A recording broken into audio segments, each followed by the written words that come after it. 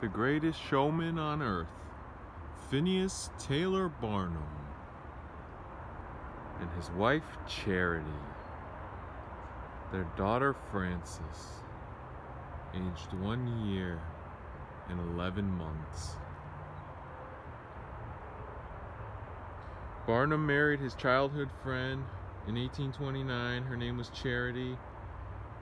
They were married for 44 years and had 4 daughters. Their youngest daughter died during childhood. Barnum's museums burned to the ground in 1865.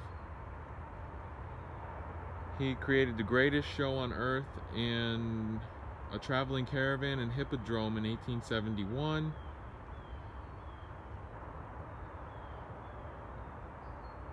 Remember Jumbo, the giant elephant? Got hit by a train, smashed. They stuffed him and put him in the Barnum Museum.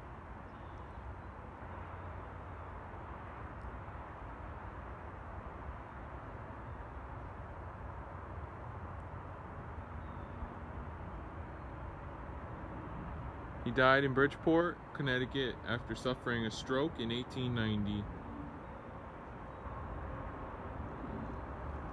He was a big businessman. He was like the Amazon of his time, moving thousands and thousands of people, thousands and thousands of animals across the country, across the world,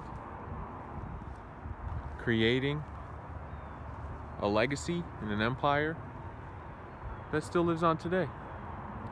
Let's go check out General Stratton. It's Tom Thumb's grave. See him? That's a real size statue. It's life-size General Tom Thumb. Phineas Taylor Barnum's left-hand man, General Stratton. This monument is a memorial to Charles Stratton, a native of Bridgeport who gained worldwide fame as Tom Thumb in the exhibitions of P.T. Barnum. The life-size statue was erected before Tom Thumb's death on July 15th. In 1959, vandals smashed the statue. It was restored by the Barnum Festival Society. In 1961, it was finished. There he is right there, little Tom Thumb. Look, people leave things for him. A lug nut.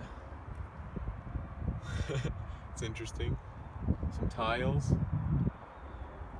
Well, thanks for tuning in, y'all. Nicholas transcends every day.